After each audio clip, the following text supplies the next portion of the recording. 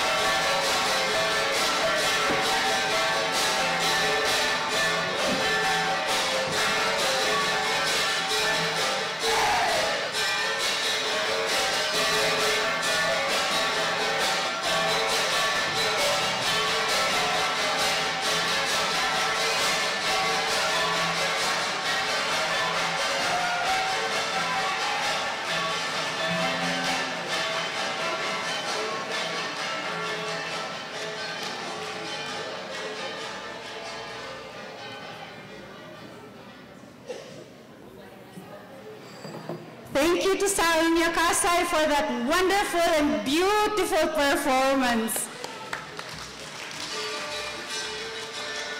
They are an award-winning dance troupe, by the way. And here they are. Let's do some community dancing.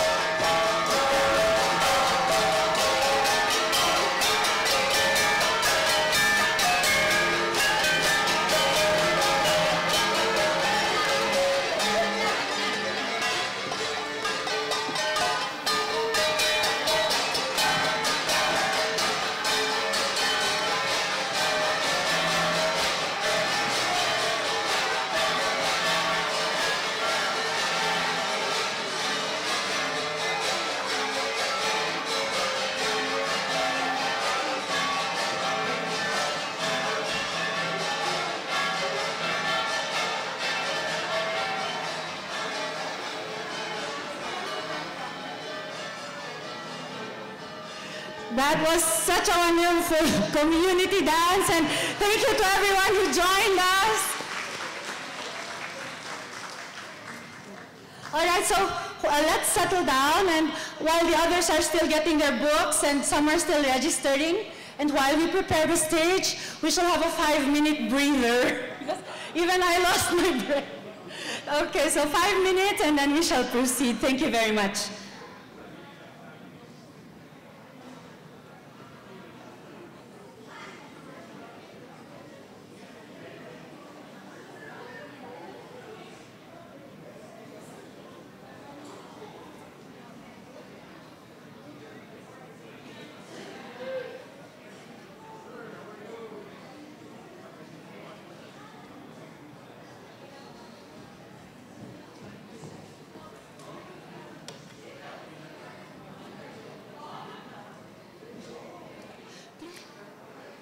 Okay.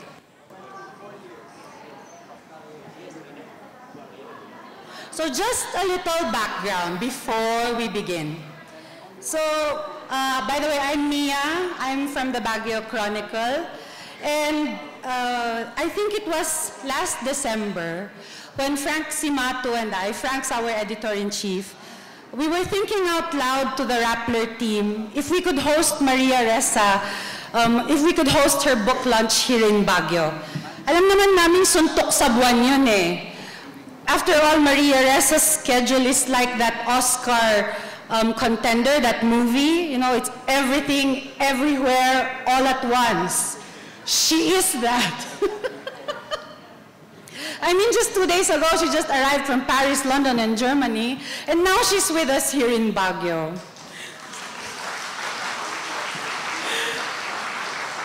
Well, when we bounced that idea off to the Rappler team last December, lo and behold, Frank got a call from Rappler editor Gigi Go. And she said it was a go. It would be on May 31. Okay, so we had 2 months. We were okay with that. Then Frank got another call. March 31 na daw. Siyempre, okay, we can still breathe. Then I think it was 2 weeks ago, ay March 6 na lang. And you know what? We still said yay, because it would be so perfect. Not only would we have the opportunity to have Maria join us here for a book lunch, but for Women's Month as well.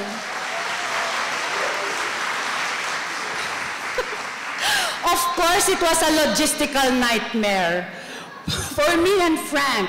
One thing is, we couldn't post very openly about it because we wanted to make to keep Maria safe and secure, and we only had clearance to post the poster a day before. So what we did, and I think where most of you signed up, was through the secret messenger thing. So we passed on our messages through private message, and that's how all of us are now gathered here.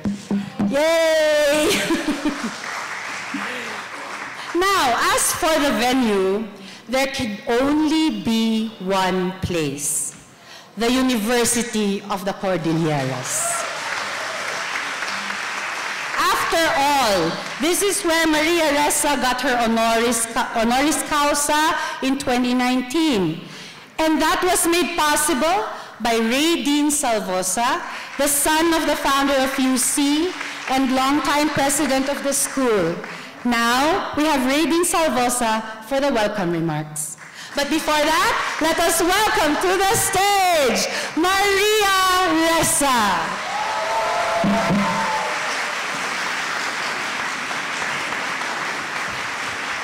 And we have one of our famous flower designers, Paulite Anthonius, to give his specially made strawberry bouquet for Maria.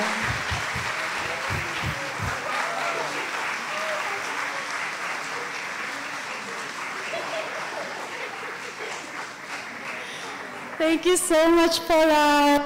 So his shop is at Anthonius at Ililikha. And we now have who just arrived, no other than our national artist for film, Kidlat Tahimik. Please join us on stage.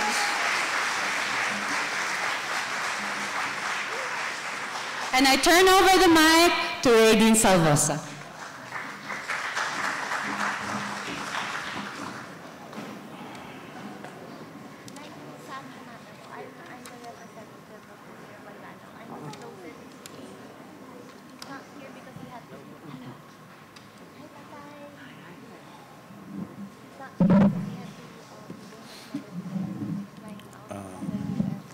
Magandang hapon po sa inyong lahat. Maria.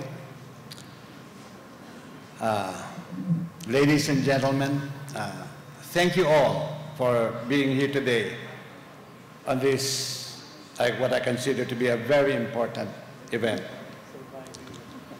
It is an honor and a privilege for the University of the Cordilleras, in partnership with Rappler, Maria's home organization, the Baguio Chronicle, and Fully Booked Bookstore, to host this very important and significant event. The Baguio launch of Nobel Peace Prize laureate Maria Ressa is very significant because I cannot begin to tell you how important this book is. It is more than an autobiography. The book, How to Stand Up to a Dictator in this digital age of social media, provides us with the opportunity to listen to one of the most significant voices of our time with an even more significant and important message.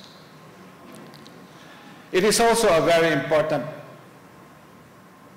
moment, a very important special moment for us to welcome back our 2019 commencement speaker, whom the university honored with a special citation then, citing her as a profile in courage in her battle for truth and press freedom against all odds.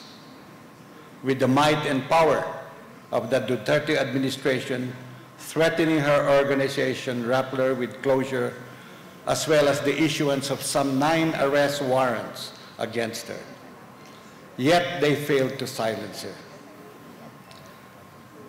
And all the threats against her, not just by government, but by the new enemy called trolls and social media,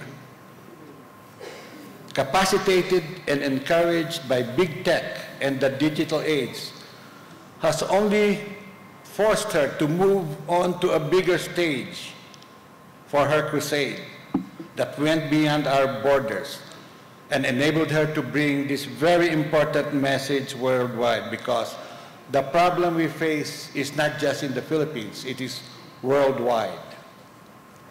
I first started to follow Maria when she was CNN's bureau chief. I am an avid news watcher. And she was CNN's bureau chief in Manila and Jakarta in the 80s and in the 90s. And was also CNN's lead investigative reporter covering terrorism. At the time, I was a professor, and one of the courses I taught was a course in political terrorism. So she had a lot to teach me because she was there. She eventually became News and Current Affairs Division Head of ABS-CBN, a network that has now been closed by the Duterte administration. But in that job, she oversaw the work of over 1,000 journalists and reporters. Many of you may not know it, but she is also a teacher, an academic. She was a professor of courses teaching politics and terrorism in her alma mater, Princeton University, and also taught broadcast journalism at the University of the Philippines in Diliman. Before this book, she also authored 2 equally important books that was unfortunately known mostly to journalists and political scientists and professors. But you can order both books in Lazada and Amazon. It is still available. The first book is Seeds of Terror, an eyewitness account of Al-Qaeda's newest center of operations in Southeast Asia, which she published in 2003. And the second book, which was really a precursor to her current book, is titled From Bin Laden to Facebook, and she wrote this in 2012. We are in awe of her having been awarded the Nobel Peace Prize, the first Filipino to win what is perhaps the world's most prestigious recognition for what she has contributed to the betterment of mankind. But her work, even when you read the book, you will see is just a beginning. Although autobiographical, its more important message is the story she narrates of the world's movement towards authoritarianism, of political power being used against democracies, abetted and aided, though inadvertently, by big tech and social media companies like Facebook. That is the message we need to understand and learn how to battle against. And it is made more dangerous every day by the fact that there seems to be no one immune from the reach of this insidious move to control and influence our minds and the minds of our children, because it is right in the palm of our hands. Right through this instrument that is in the hands of our children, our students, our teachers, you name it. As educators, as parents, as community activists and leaders, and even just as responsible citizens who love our country, we need to heed the lessons she imparts to us in what I consider to be one of the most important books of our time. Maria, we honor you and thank you for what you do and what you continue to do for those who love freedom and democracy and truth. Welcome, Maria.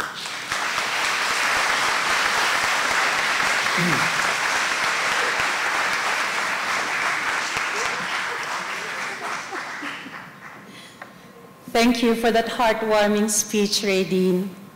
Thank you so much. We also talked to Mayor Benji Magalong, 2 weeks ago, right after we got knowledge that it was a go for March 6. He was very excited. He said, "Sure, Mia," sabi niya. He forgot, you know, he's a very busy man. Family comes first. He needed to bring his mama to the airport because she's leaving for the States again. So of course, mama comes first. But he sent us his lovely executive assistant, Miss Samantha Hamada, and she will give Mayor Benji's speech on his behalf.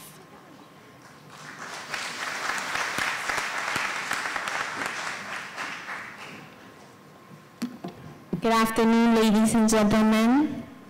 To Sir Radine Salvosa and the entire academy industry, to Tatay Kidlat, Nanay Catherine, to Sir Franklin Simatu, Tita Mia Magdalena, to Sir Gabe Mercado, Tita Lucy Maranan, Sir Albert Gamboa, her friends from the media, and everyone present here today, good afternoon. Please accept my well wishes of good health and safety to everyone present here today. Mayor Benji, as Tita Mia has mentioned, that cannot join us this afternoon because family does come first, but he would like to extend his warmest regards to everyone present here today. On behalf of Mayor Benji and the entire Baguio LGU, it is an honor to be here to commemorate the release of Maria Ressa's book, How to Stand Up to a Dictator. Ma'am Ressa is an accomplished journalist and activist who has made significant contributions to the Philippines and beyond. Her message of standing up to democracy and truth is more important now than ever before. The city government of Baguio has come to appreciate the role of a free press and the significance of journalists like Ma'am Ressa in keeping those in power accountable. Without a free press, corruption will continue to plague our society and the voices of the people can be silenced. In the Philippines, we have seen the dangers of a government that seeks to suppress dissent and the weakening institutions of check and balance. But we have also seen the power of people coming together to demand change and stand up for their rights. Ma'am Ressa's work embodies a spirit of unity and resilience, reminding us that we can make a difference even in the face of oppression. This leads me now to my next point. Here in the city of Baguio, we have built an administration on the foundation of good governance. Good governance is not just about having strong institutions or enacting laws and policies. It is about serving the people and creating a society that is fair, just, and equitable for all.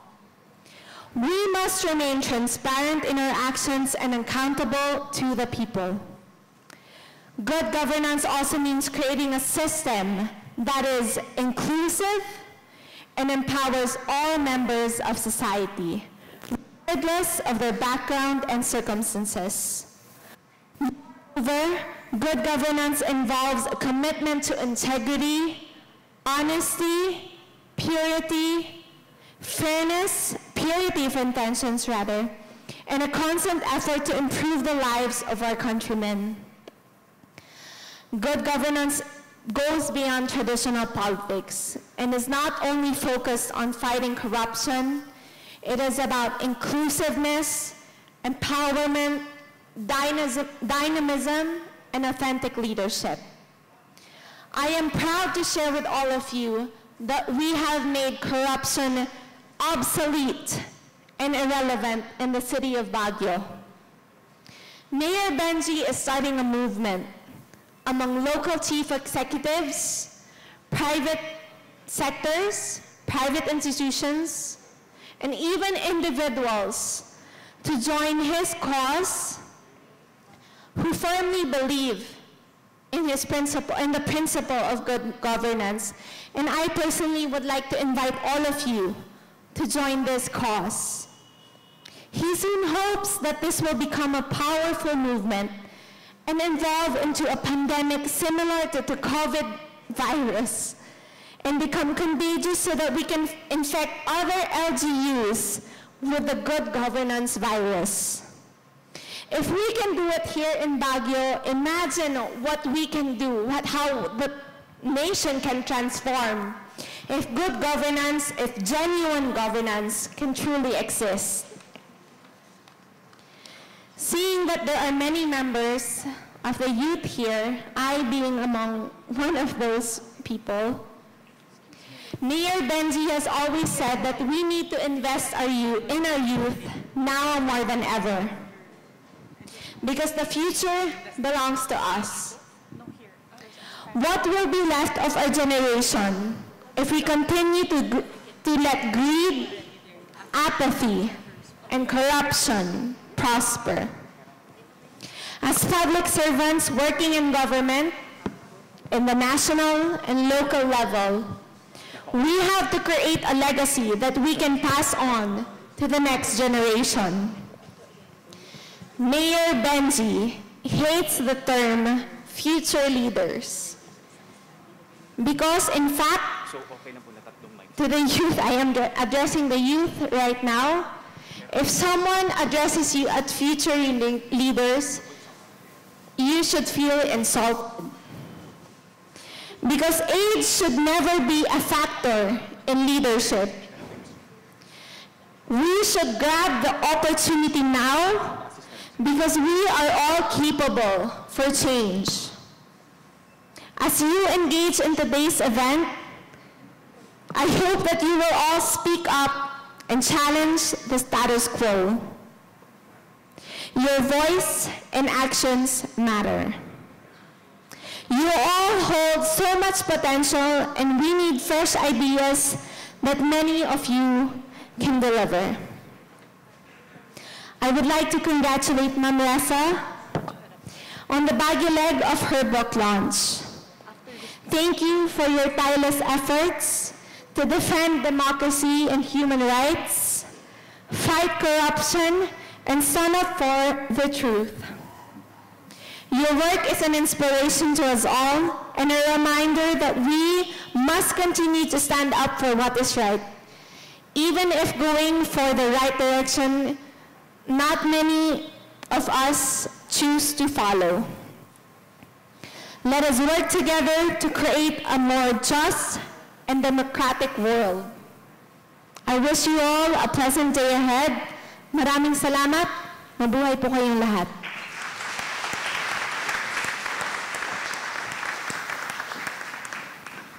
Maraming salamat, Samantha, and thank you, Mayor Benji. We wish your mom safe travels. Before we proceed to the book reviews, there will be a question and answer portion later.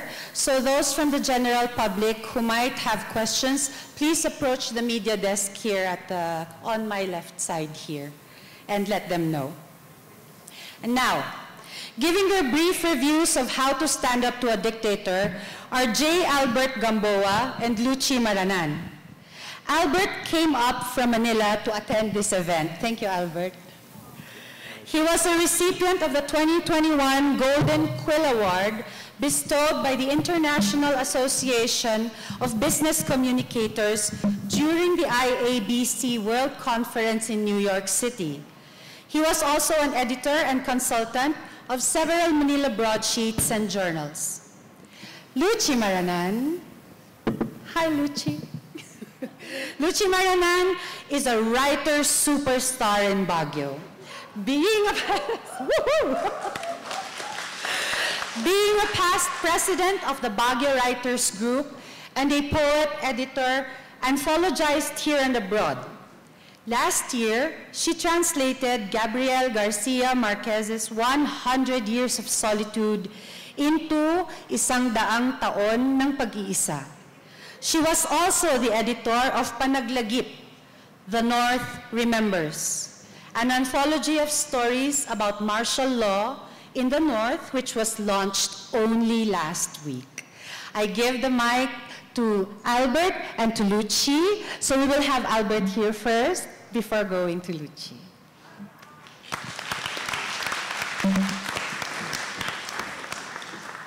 Thank you, Mia, for the kind introduction. And thank you, Frank, for inviting me to this book launch of Maria.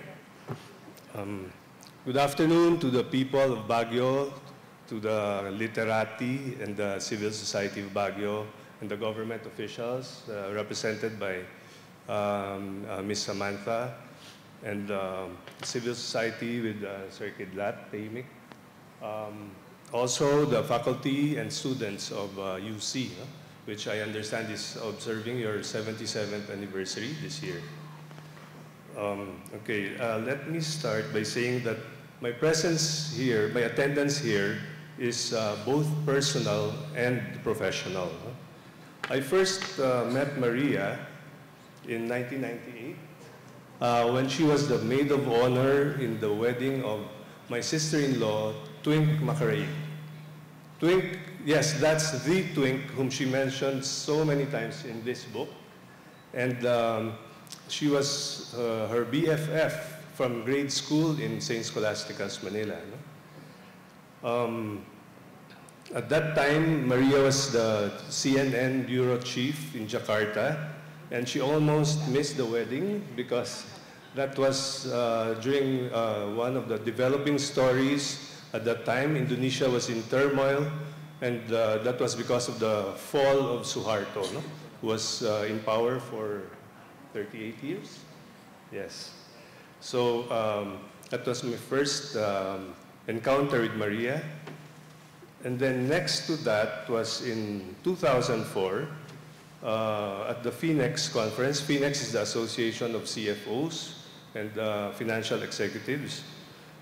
She was our guest speaker, and at that time, her first book, Seeds of Terror, had just been published. And I was editor-in-chief at that time of FINEX Digest.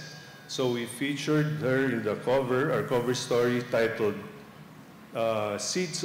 Breaking News with CNN's Maria Ressa. And then last year, I was asked to be the moderator of the FINEX Forum, where Maria was the keynote speaker. And she gave us a preview of her third book, How to Stand Up to a Dictator, which was about to be released in the US and the UK. When it became available in fully booked Rockwell last December, my wife Nina and I ordered multiple copies, and of course, the first thing we did was to look for the chapter about Twink. But to our surprise, Maria featured her in several chapters.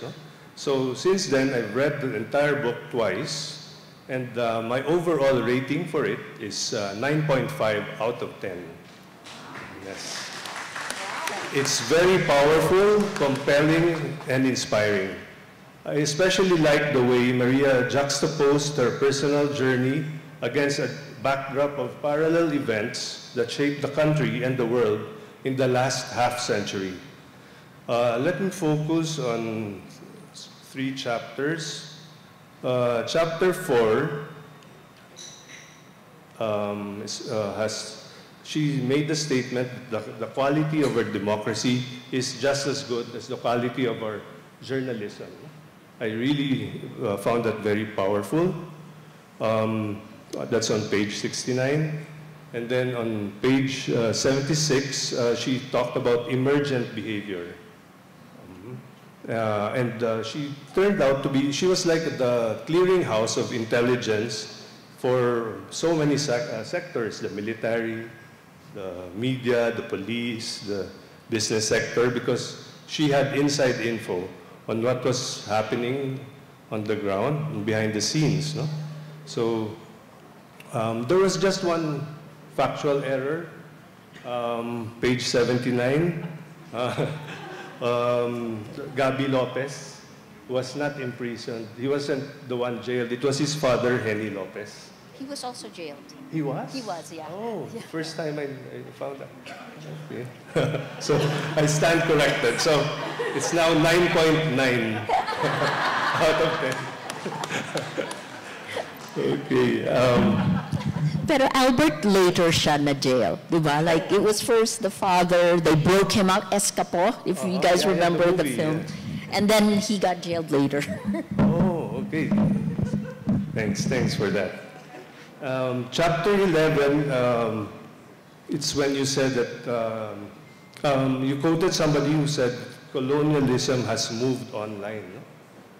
And that's also where you had revelations about Cambridge Analytica and SCL, no? the parent organization, and how they influenced the Philippine elections in 2016, and also the US elections in 2016. And then chapter 12, you had insights from Sociana on surveillance capitalism, which I also featured in Phoenix Digest, the docudrama of Netflix titled The Social Dilemma. So let me focus on page 252, where you had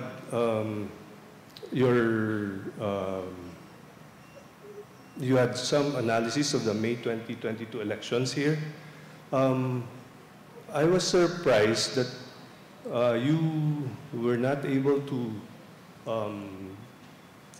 mention that there is this group of IT professionals who have been, who have investigated the massive fraud in May 2022. I don't know if the audience here is familiar with that. That's the group of General Eliseo Rio, who was former DICT secretary, acting secretary, Gus Lagman, who was COMELEC chairman, COMELEC commissioner, and Frank Isaac, who was our president in Phoenix before. No? They're called the TNT Trio, and they've been doing all these investigations using IT, and they found out that there was no transmission at all during the first hour of the counting, the supposed counting, on May 9. So the first hour, it said that 8:02, there were 20 million votes that were transmitted. From their findings, there was no transmission at all. The first transmission was at 8:05 p.m. from a precinct, a single precinct in Parañaque. So the ones before that were probably pre-programmed. So they've been asking COMELEC to produce the transmission logs. COMELEC has not produced it. And they have a case now in the Supreme Court to compel COMELEC to produce it. If not, that means the election, there was a failure of election. for both the presidential and vice presidential positions. So I just wonder why Rappler has not covered that. They had so many press conferences last year. They had one in Quezon City at the Pandesal Forum in Kamaning Bakery, another one in, I think that was in Robinson's, or one of the malls. And then when they went to the Supreme Court, they have daily vigils there. So I hope Rappler will look into that, maybe through Fact Check Philippines, Fact Check PH, regarding the findings of fraud in May 2022. So it was also mentioned in the prologue. No? I think that you already considered the elections as fait accompli. So maybe you should look back, you should try to investigate it further. Because I will tweet the article on it. You can see some of it. Sorry, yeah. I'll just tweet it, easier. Okay, thank you.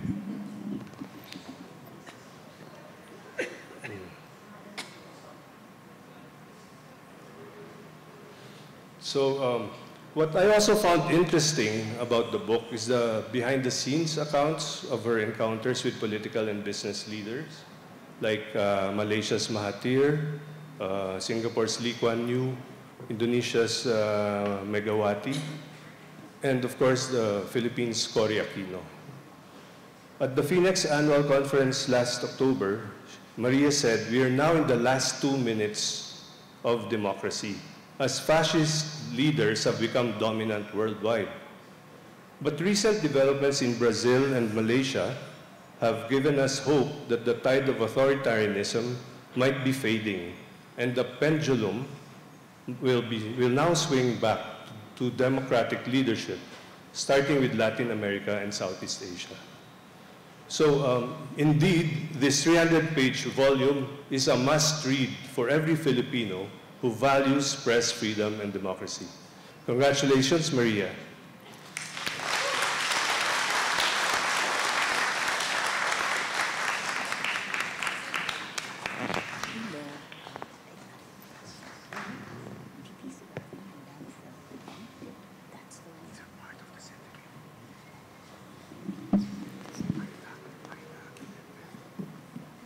Magandang hapon sa ating lahat.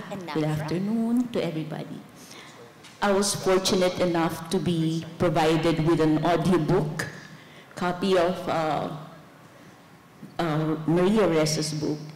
And of course, because the usual suspect, Frank Simatu,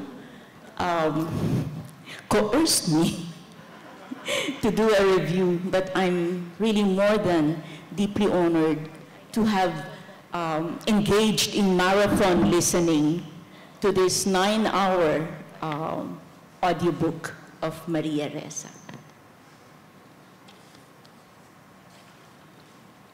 The arduous journey on the road less traveled by Maria Ressa is marked by testaments of grit and determination of a journalist whose continued persecution by a despotic regime is known globally. She's both cherished and admired, loathed and reviled, depending on whose lens she is regarded and viewed. But she tells us in this book that a divided world where power and money determine the rules was never her wish as a growing Filipino-American. Her youth was fraught with uncertainty and isolation as a result of the sudden departure from her native land in the 1970s. The insecurities and loneliness growing up were matched with her determination to excel and be the best she could be in her fields of interest. She shares that early on, she had discerned the justness of standing up to bullies and against discrimination, while she nourished the profound value and comforting warmth of true friendships and camaraderie. While her family settled in New Jersey and she assimilated into the American culture, she nurtured and affirmed her Filipino identity by remaining connected to the momentous events that transpired in her birth country, such as the restiveness of the people during the despotic rule of Marcos Sr. A sense of purpose, putting premium on honesty, leadership, and determination, molded her into the journalist who is strong-willed, idealistic, and battle-scarred in all sense of the word. In her book, Ms. Ressa traces the parallel trajectory of her country's recent history with her path to establishing herself in the mass media industry, becoming the tinik sa lalamunan of the powers that be. The political turbulence birthed the brand of journalism that Ms. Ressa strove to build and strengthen.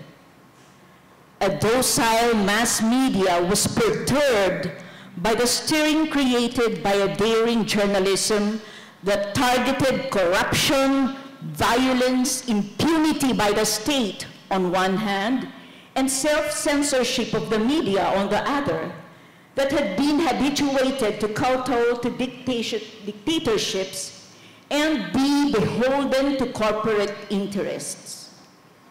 Fueled by ideals of integrity and credibility, Ms. Ressa, with her formidable probe team, forged head-on with their investigative journalism. These hallmarks of her profession would later lead her to her CNN position when she covered international news, then on to her foray into the news management at ABS-CBN, until she helped establish Rappler, whose goal was to rap and create ripples in the mass media. But they instead created waves that disturbed the status quo with potent and far-reaching influence of citizen journalism. Transparency, responsibility, accountability, trust in the community, truth and justice above politics.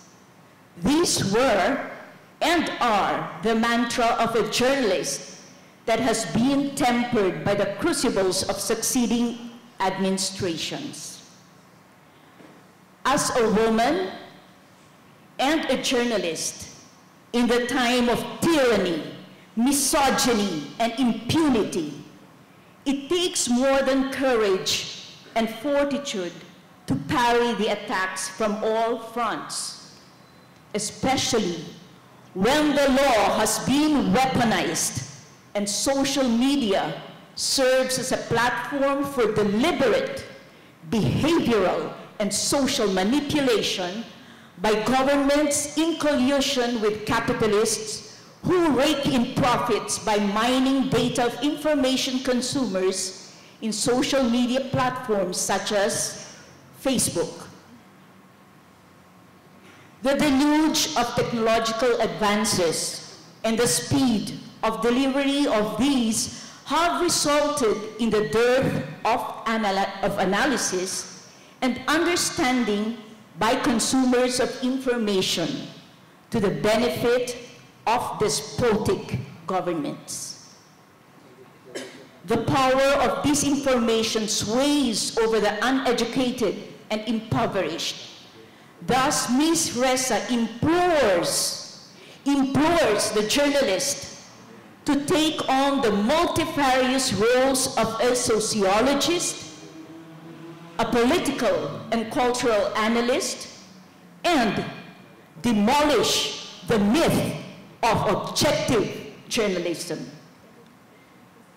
So-called balanced reporting on the crimes of a tyrant or denial of the pandemic and climate crisis contributes to the miseducation and misinformation of an already morally impoverished nation. Instead of helping the people make informed decisions to improve their socioeconomic conditions, and furthermore, to take back their humanity that has been robbed by poverty and hypnotized into apathy. Independent journalism is the antidote to tyranny, says Ms. Ressa. And this is how she stands up to a dictator and tyrants in the making.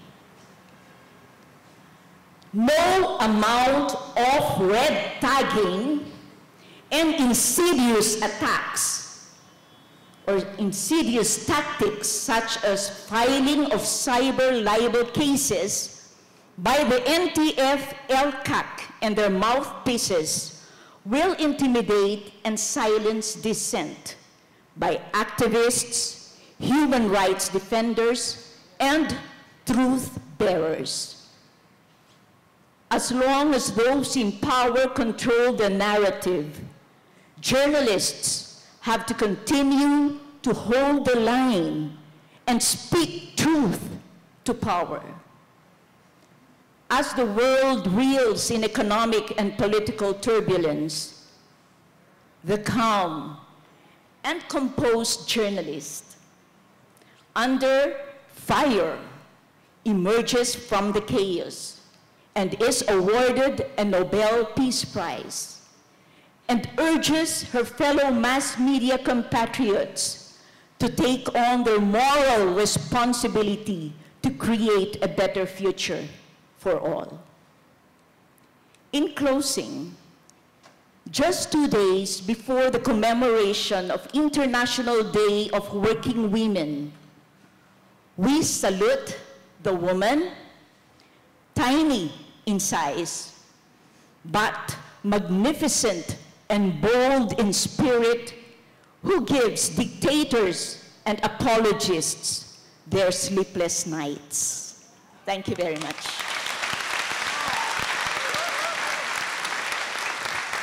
Thank you so much, Lucy and Albert, for your reflective, enlightening, and powerful reviews. I read the book too. And it's not your typical page turner. Why do I say that? Because every paragraph or so, or sometimes even after one sentence, I have to stop, I have to think, and at one point I even ugly cried. Why? Because I too am a woman, and I too am fighting for truths and for freedom of expression, and many of Maria's truths are so relatable. And it still happens. It happens to the students, it happens to the women, every time, online, offline.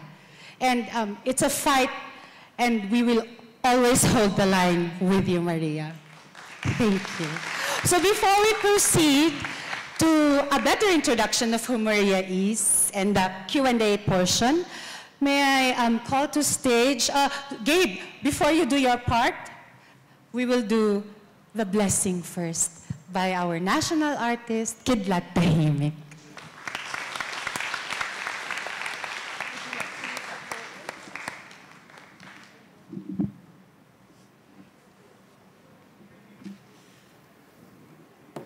Magandang hapon po sa ating lahat. I greet our fellow survivors of the Panabenga traffic hell or Carmageddon, as Frank Simaturo wrote in his editorial.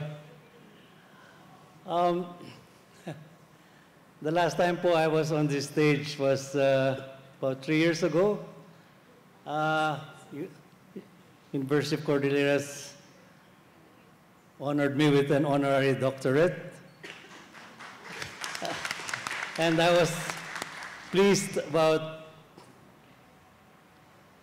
a semester later, they conferred another doctorate honoris causa on our guest speaker today. And siguro, wow, magka-alumni na pala rin tayo. Although may seniority na ako by 1 semester. But anyway, I'm glad to be here to, may dumating na email last week that said, you will be on the program, and item number 3, you will do a blessing ritual. Ay, po. I'm not even ordained. Hindi po ako pastor. I'm not a bishop. How would that sound, Bishop Kidlat? Hindi ako Mombaki or Mambunong, or I'm just a Baguio boy who maybe, yeah, in my simple way, also as a national artist, maybe I cannot do a blessing. Baka pag mag-blessing ako, baka kidlatin tayo. But I think I can do a little personal invitation to the spirits of the mountains, mga bathala ng mga bundok, kabundukan, to join us for this occasion, and it's join mga lovers of press freedom to listen and be with us today. Ay, Apo Kabunyan, I know. Alam nyo, itong panauhin ho natin ngayon, isang internationally recognized, palibhasa nanalo ng Nobel Peace Prize. Pero ngayon ay may napakabigat na libel case hanging on her head. And Apo Kabunyan, meron rin tayong isang local boy, journalista rin, local editor ng local paper. Siya rin tinututukan ng libel suit. Sana po, Apo Kabunyan, bigyan ng lakas ang ating mga kapatid na si Maria Ressa at si Frank Simatu, para yung lakas ng kanilang ginagawa, para tuloy-tuloy ang kanilang pagsulat na walang kaba, walang takot, walang panganib, so they can continue writing towards the truth. Yan po, sana, it's not a blessing, it's just an invitation to join us. And I know that we all here in Baguio share in our concerns about the many issues that concern the press. But let me also add, sana po, Apo Kabunyan, bigyan nyo rin ng lakas ang ating mga artists ng Cordillera, and I consider journalists also among the artists, para yung kultura natin ay tuloy-tuloy mabuhay, at ang ating mga kaalaman tungkol sa kalikasan ng ating mga lolo at lola ay tuloy-tuloy magising ulit, kasi kailangan sa labanan against climate change and all our environmental issues. So for our Freedom of Press Day and our freedom of artistic expression, umay kayo, Apo Kabunyan! Hey, hey!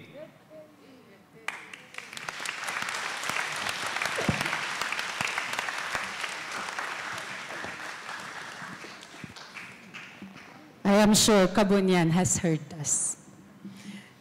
Now, multi-hyphenated Gabe Mercado, improvisational theater actor and trainer, hyphen, advertising model, International model. International advertising model, hyphen, rock star, vocalist of the Police, hyphen, cat lover, hyphen, director of Vivita Philippines / my daughter's boss, hyphen, Baguio resident, will now introduce the author. Thank you, Mia. Have you ever been to a concert na ang dami-daming front act and you just really want the main rock star to come on? I have been there, so I'm going to do you all a favor and make this, with Maria's blessing, as sweet and as light as possible, because all the previous people before me did a great job to tell you all the great and serious things about Maria. So, dahil ang Pilipino mahilig sa mga mnemonic like NDRRMC, NTF-LCAC, etc., I will make a mnemonic to introduce Maria. And the mnemonic is A, B, C, D, E, F, G, H, I, J, K, L, M, N, O, P, Q, R, S, T, U, V, W, X, Y, Z. Ready? Okay. A, B, C, Maria, always be careful.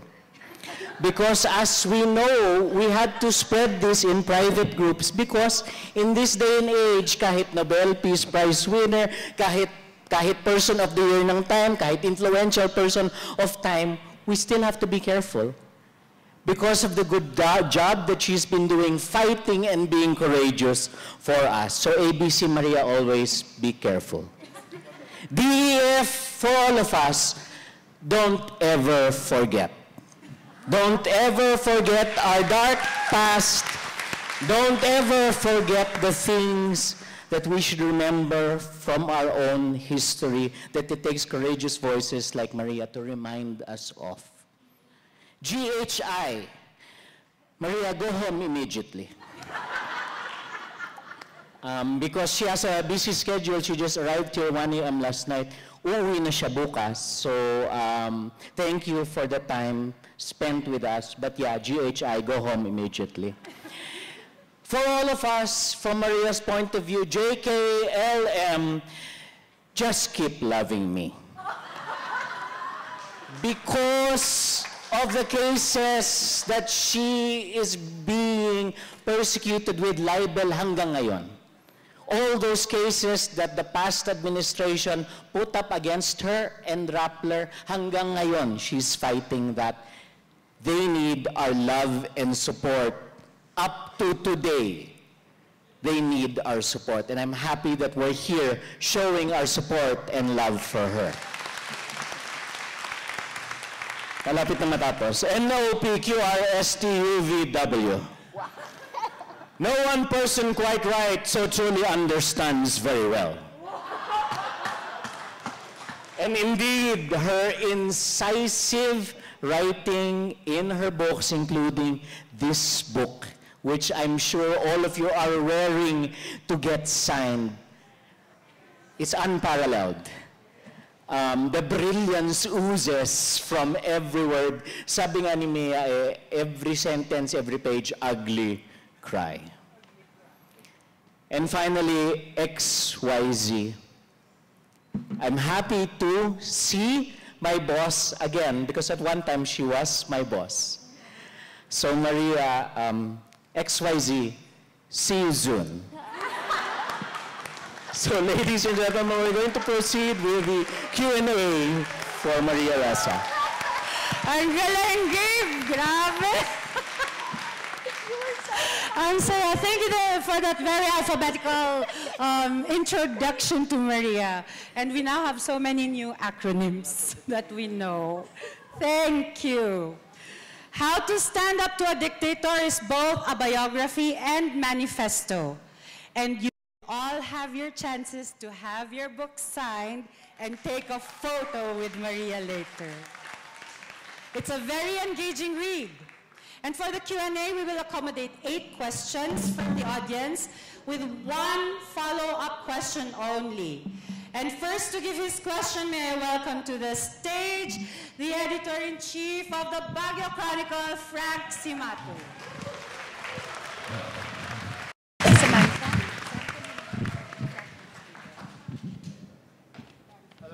Hi, Frank? I have to give you the You have to give the lei first. There. And you sit beside her na rin, Frank. That's not the way to put a lei. Oh my goodness. It's not a sash, Frank. Oh my God. It's the other way around. Wait, it's upside down. There we go. Thank you so much, Frank. What a wonderful job. You can now sit in the middle and give your question. There, Maria, please sit in the middle. So Frank stays. There we go. Beautiful. And please stand by for the next question. Yeah, I was with Maria in when Marcos was buried. That's the first time I met you and was, had a crash. Lagi namang sinasabi yun. Anyway, and then right now we have a new Marcos. Should we bury him or are you going to... Are you going to come up with a new book about this Marcos? Oh, my Lord. Oh, should I answer? Okay, yes, Maria. Go ahead. Well, first of all, can I just say thank you, thank you, thank you, thank you. Welcome, you're welcome. Your time, your presence, all the words, so incredible. You know, Gabe was our attempt at ABS in 2005 to put Filipino values up front. Remember? You don't remember the show. Nakasalakot siya, tapos, Pinoy ako. Pinoy ako. Noy, and then, sorry, so evolution of our it became Noypi because he's funnier than we are. And so he made it Noypi. And that was the same time we launched Bandila. But that was our attempt. Like, I was like, why can't being Pinoy be cool? And so they only gave me the late night slots. But it was our attempt. So the question, I just came from Cologne in Germany, where if you remember, #NeverAgain began in Germany with Hitler. So Lit Cologne is the largest international festival, literary festival. And they looked to us. They asked me the same question, which is, Marcos is back. And I said, well, we also have #NeverAgain. But we also have Back to the Future, right? So, and Albert, I'm going to take some of what you said. I think what this cell phone has done is it has made facts debatable. Because these social media platforms, these American technology companies, then you add TikTok, Chinese companies, actually want to keep your attention, and they do that by hacking our emotions, our biology. So why do you keep scrolling? If you're afraid, if you're angry, if you're hateful.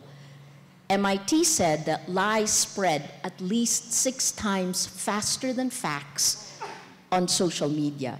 So if you want to spread something, lie. Imagine if you told your child, lie, I'll reward you. Keep lying, I'll keep rewarding you. That's the corruption in our information ecosystem. Okay, so back to Frank's question. When lies are rewarded, everything turns upside down. And, you know, Netflix, the Stranger Things, we're in the upside down. And everything is vaguely familiar, pero it's covered with goo and it's oozy. And we know we have to somehow get right side up. I don't believe our values have changed. So now we come to today, to your question. I'm always asked, so is it better under Marcos? And my answer is very simple. I just had 34 years of potential prison lifted off my shoulders. Last month, right? 4 tax evasion cases, all criminal. The court finally threw it out after 4 years and 2 months. But we went through 4 years and 2 months, right? So why am I telling you that? Because we hit such a low point. It was so bad when murder was an everyday occurrence, when extrajudicial killings, when our reporter would come home every night beginning 2016. We only had one reporter out at night, and they would come home with an average of 8 dead bodies, videos of 8 dead bodies every night. And then the police itself said that during that time period, an average of 33 people were killed every night. And online, anyone who questioned that on Facebook was bashed to silence, right? That narrative taken out. Okay, so when we come from something like that, anything is better. It is better. And we have to acknowledge that regardless of who you're for or against, right? Are the killings still happening? There's an EU group delegation that came in last week, 2 weeks ago, members of parliament who reminded us that a preferential trade agreement, GSP Plus, is coming up in December. And along with that are human rights and press freedom issues, right? So my short answer to that question is, we have to live our way into the answer. This President Marcos won overwhelmingly. Albert, the reason why Rappler didn't carry that is because we didn't find strong evidence to support doing the story. And Gus Lagman is a close friend, right? Nothing personal, only the facts. Lenny Robredo said that there wasn't any significant cheating. We went with NAMFREL, with PPCRV, because in the end, losers, and I don't mean all of, we have to accept shared facts so we can begin to build. Shared fact. We have a President Marcos who in his first 100 days traveled more internationally than any other president we have ever had. He cares about the rest of the world. He believes the economy must be front and center. What do we do as journalists? We hold the administration accountable for corruption if we see it. But we have all felt a lifting of fear, and we should acknowledge that, right? Not taking either side, but taking, in the book I talk about the present moment of the past. What's the present moment of the past? It comes from T.S. Eliot, Tradition and the Individual Talent. He said that the fact that you read this latest novel is influenced by the fact that you read Shakespeare. And your understanding of Shakespeare is affected by the latest novel you read. This is our lives. This is our history. Do not lose our history. That is actually up to each of us. So you look, people paint Rappler. Power paints Rappler. As you know, I'm both CIA and a communist. I can't figure out how to do that, but you know, people will paint you and social media will allow the lies to spread faster. Yeah. So we must fight back, and it becomes an individual battle for facts, for integrity, for truth. Now I will shut up. I guess I'm just saying, present moment of the past.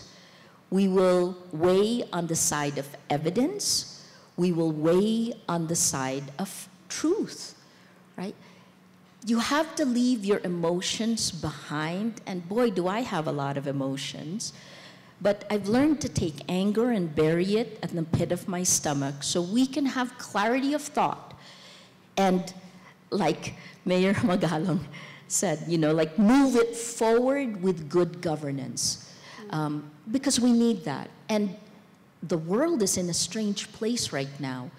We are on the verge globally of losing democracy. And we Filipinos are at the forefront of the attack against it and hopefully of the solution. Thank you, Maria. I follow up. Frank, Okay. Sige, sige. You still have a question, Frank? Yeah, just one. Okay. Baguio Chronicle joined Rappler in Fact1st.ph. Yes. And I remember we fact-checked your first book launch that somebody crazy said that only one attended your book launch. Anyway, do you think we're making a difference, our fact-checking? Big time. Oh, that's yeah, good. parang ganito siya. And the reason why I said, you know, we moved Baguio, because literally Baguio moves the Philippines, right? So,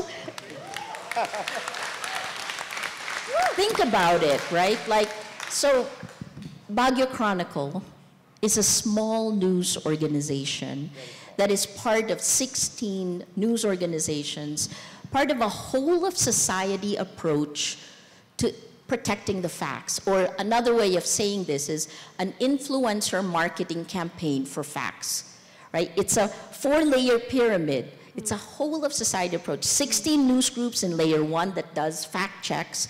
They're really boring. They don't spread on social media. So the layer 2, the mesh, are civil society, 114 different groups that are sharing those fact checks, but they share it with emotion. And they cannot use anger, right? And you know what we found? That inspiration spreads as fast as anger. The third layer are academics who are analyzing how we're being manipulated. And the fourth layer, the last one, are lawyers, the legal groups that in less than 3 months filed 20+ cases to protect the pyramid. I'm telling you about that because Baguio Chronicle was among the most courageous, the most undaunted, the most vocal, right? Which, when you're together with 16 other news organizations, spreads courage. They were, so every person in this room, in your area of influence, that is the mesh. You spread your courage. It ripples through society. And in the book, it ripples through 3 degrees of influence. We can talk more about that. But the last thing is UC. Of course UC. I don't know if you remember, but in 2019, I began getting arrested every few weeks. So parang I had 10 arrest warrants in less than 2 years, starting February 13th, 2019. And Ray, Salvosa, and UC, you know, at a time when Rappler, we were kryptonite. People were shunning us to a degree because no one wanted to get targeted. UC gave me an honorary award. So this is why Baguio, you stand up. We have a lot of problems in our country, and you have a lot of problems here, but what it takes to solve it is every person in the room standing up and creating a mesh and connecting the mesh and demanding better. So yes, the Facts First PH pyramid worked. We were able to, we mapped this, take over the center of the information ecosystem on Facebook. That's pretty tough. And it was so successful, it is now being replicated in other countries around the world that will have elections. Yay. The last point, there are between now and 2024, 90 elections globally. Wow. If you don't have an integrity of facts, you cannot have integrity of elections. This is the reason why, as of last year, at least 60% of the world today is being governed by autocrats. We are under authoritarian rule because we are, with social media, electing illiberal leaders democratically. And then when they take over, they crush the institutions of democracy from within, and they don't stay in their countries. They ally globally, which was part of the reason we're pushing the UN and UNESCO to stand up for the values, the Universal Declaration of Human Rights. It always goes back to values, right? 2024 is the tipping point. When we looked at the number of elections coming up by 2024, if there is no regulation in place for these technology companies, we will lose democracy, right? 3 major elections: Indonesia, the world's largest Muslim population; India, the world's largest democracy. Modi has been in power since 2014. He was accused of human rights violations, and he, like our president today, couldn't travel to the United States until he was democratically elected. The last one, of course, is the US elections in 2014. We have a lot at stake. You coming here today, you know, the book asks, what are you willing to sacrifice for the truth, for the facts, for your community? I think Baguio shows us the way. Thank you, Maria. So Baguio, courage on. And I see many of you are taking notes, but please know that we're on live stream. We're on UC, Rappler, and Baguio Chronicle. So if you missed anything, you'll be able to watch it again later. Yay! Next, we go to the Inquirer's Kim Kitasol for her question. Please stand by Sherwin De Vera of Rappler. Ayan, buti nilang abot ko po yung mic. Hello. Hi po. Yes, I am also from the Northern Dispatch, the local online. Yes. We have been also working with Rappler. Yeah, truth-telling. In connection to the earlier discussion about Frank's question about the fight for truth, truth-tellers are under attack, and that is a fact. Particularly the use of cyber libel and libel cases against truth-tellers here in Baguio. Frank, unfortunately, is also guilty. His case was also judged guilty of cyber libel. What I'm trying to say is that there are those like me who get away with it, but many do not. Like Frank, for example, here, and an activist, Sarah Dictator, who is also in the audience right now. As part of our pushback, there is a campaign to decriminalize libel, but of course, it's not moving. It's like stuck. So I'm just maybe asking how we can make this move and actually realize this goal of not just decriminalizing it, but actually scrapping the whole law in itself. Because even before it was passed, it was being questioned already. But like the anti-terror law, it was passed. So I think that's what I wanted to know, what we can do. What more can we do? Parang we are already at the edge of, have we done enough? What else can we do? Thank you. Thank you so much for your work and the question. I think first, we're seeing movement forward on the cyber libel, on decriminalization of cyber libel. And in a weird way, what's horrible is it takes us first, you know, God, there's no wood for me to tap on, but, you know, the fact that I could go to jail for nearly 7 years for a, you know, I can't, so I'm no longer under a travel permit, because I also now have to ask the Supreme Court for permission to travel. No, as part of that permission is I cannot talk about the cyber libel case in broad terms. So let me say, there's a new administration. As part of a focus on the economy, it also requires an integration to these global standards. And call me crazy, but these global standards have put pressure. We now see, again, GSP Plus is very interesting because President Marcos went to Brussels in December last year and met with the EU. One EU country can take that privilege away. It is necessary for our economy. The Philippines has now, controversial or not, moved forward on EDCA, right? This has become a place where there's this phrase in Indonesian where, you know, when the elephants play, the mice get out of the way. I can't remember the actual phrase, but there's what's happened with Ukraine.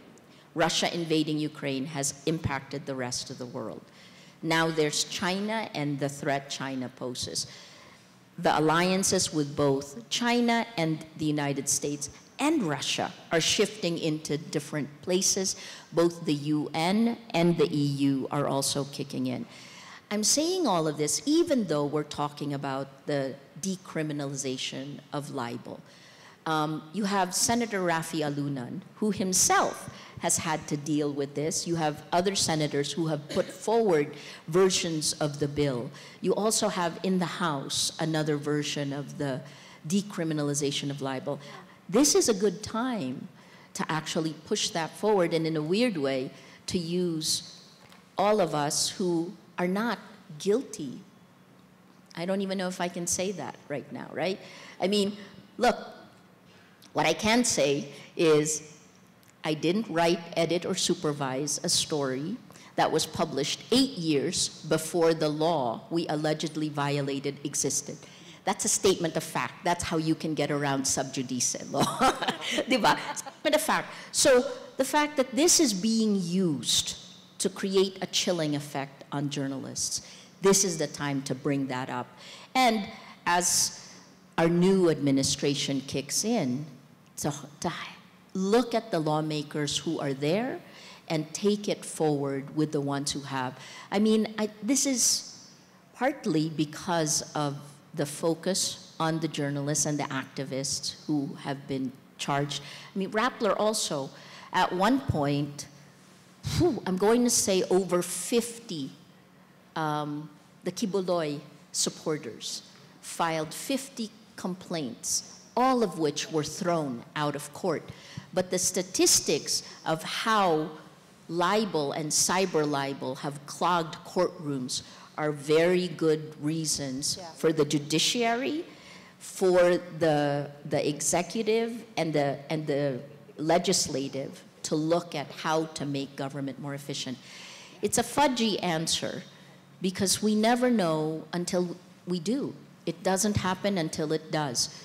So Northern Alliance, you've also dealt with your own, with the problems in many ways that other news groups haven't. I think we have to keep pushing forward.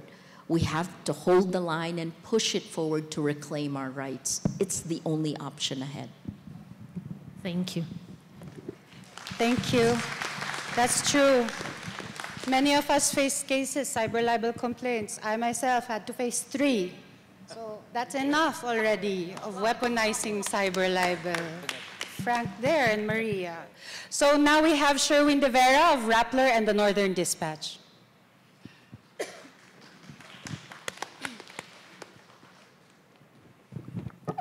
Good afternoon, ma'am. Yes, I was with the Aris Rufo Fellowship last year during the election, actually. So, and I continue to contribute for Rappler. The internet and social media actually made the world a smaller place for us. Yes. No? But it has also bred data capitalism, no? And put the hate crime, no, at a certain level. So I was wondering, where are we now in holding these big tech companies accountable for allowing fake news and online hate calls to spread?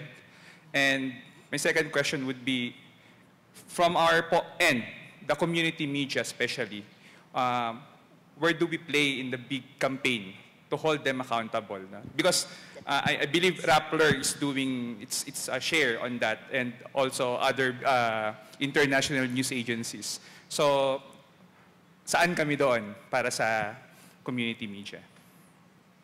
Thank you, sir. So first, like, what's the solution? Over a timeline, the present, moment of the past, right? In the long term, and we need to start now, it's education. So we need to do the stories that show you how manipulative, how we are Pavlov's dogs, right? How they are experimenting on us, and how social media has become a behavior modification system. The studies are there. I will tweet them as well, right? But these are some of the things I put in the Nobel lecture. Long-term education. Medium term, it's legislation.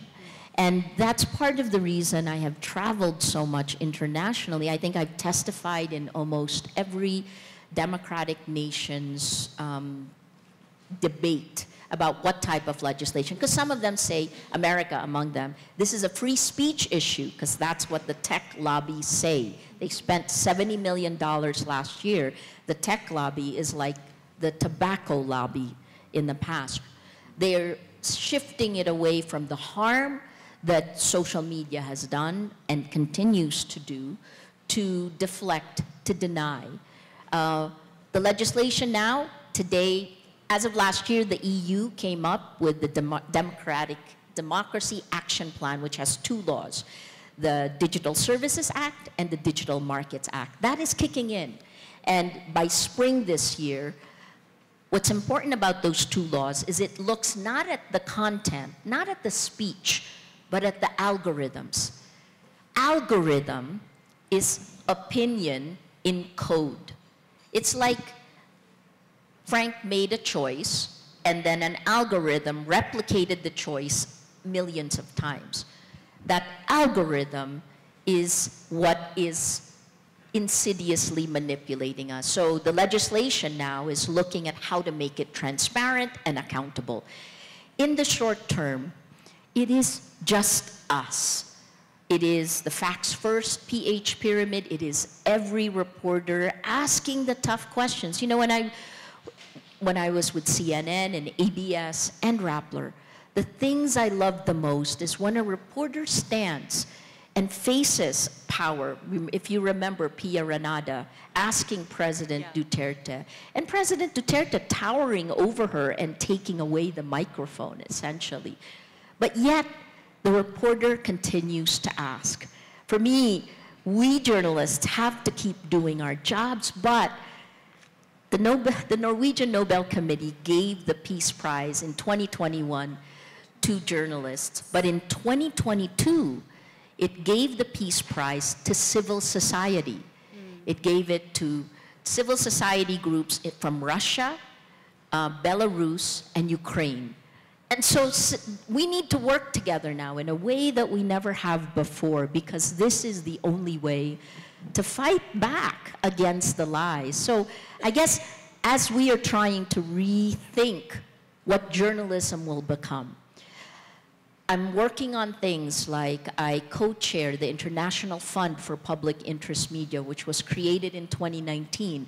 My co-chair is the former president of the New York Times. Last year, we raised $50 million from governments for independent media. Dapat mag-ano kayo. For independent media, particularly in the Global South, because we need money to survive. And then the laws will take care of the systematic problems. Why do they spread lies faster than facts? Because they make more money that way. Yes. And then what do we give up because we're on the platforms? Meaning, time. Where you spend your time determines whether your life has meaning, and spending it on your phone scrolling is not the right way to do it. Thank you. Thank you, Sherwin. Next, we have Sarah Dukdakan of the Cordillera People's Alliance, followed by Orville of UP. Sarah. Yes, hello, magandang hapon po sa ating lahat. Ako po si Bestang Sarah Dukdakan, ang Secretary General ngayon ng Cordillera People's Alliance. Hindi po ako member ng press, pero ako man po ay hindi lang din kinasuhan ng cyber libel, kundi na-convict last December last year. Actually, magkasunod kami ni Sir Frank doon sa pagka-convict sa cyber libel cases. Yung case sa akin was filed by the former Chief of Police dito sa Cordillera, the Brigadier General Erwin pagkalinawan. This was in relation to yung desecration at demolition ng Monument of Heroes ng Anti-Chico Dam People's Struggles. So yung pagkakaso ng trump-up cases sa amin ay nagtuloy-tuloy siya mula nung panahon ni Duterte hanggang ngayon. In fact, very recently, 5 sa mga kasamahan ko sa Cordillera People's Alliance at 2 aktivista mula sa Ilocos ang kinasuhan naman ng rebellion by the PNP also. So, syempre, trump-up case, it was baseless at dapat may basura. Kami po ay umaapila ng suporta mula kay Miss Maria Ressa at sa atin pong lahat ng mga nandito na sana ay matigil itong pagpipila ng mga gawa-gawang kaso sa mga human rights defenders, sa environmental activists, sa indigenous leaders. So, tanong po kay Miss Maria Ressa, paano ba natin papatigilin itong pagpipila ng libel cases? Ano po ang maipapayo ninyo sa mamamayan, halimbawa sa mamamayan ng Cordillera dahil tayo ay nandito ngayon sa Baguio, on how to fight disinformation and the weaponization of the laws against activists, against indigenous peoples, para sana hindi lalong matakot yung mas marami. And I think it is a fact na at this point ng matinding political repression ay indeed marami ang natatakot magsalita. Yun po. Maraming salamat sa tanong. I mean, first of all, you named it. It is the weaponization of the law. And the end goal is a chilling effect, right? This is, why did I get 10 arrest warrants? You know, it was because they thought that that would stop us from doing our jobs. How did we keep going? Maybe I can just talk about some of the lessons and they will be hopefully helpful. Because the weaponization of the law weakens the law ultimately, right? And that has ripple effects in our country that goes right back to business and governance. So in this case, one of the things that we did is to actually organize. This was something used. Legal cases were used against journalists globally. So what we did is we began to form an alliance it was a group that began to raise money to help smaller news organizations fight legally, because it's a war of attrition.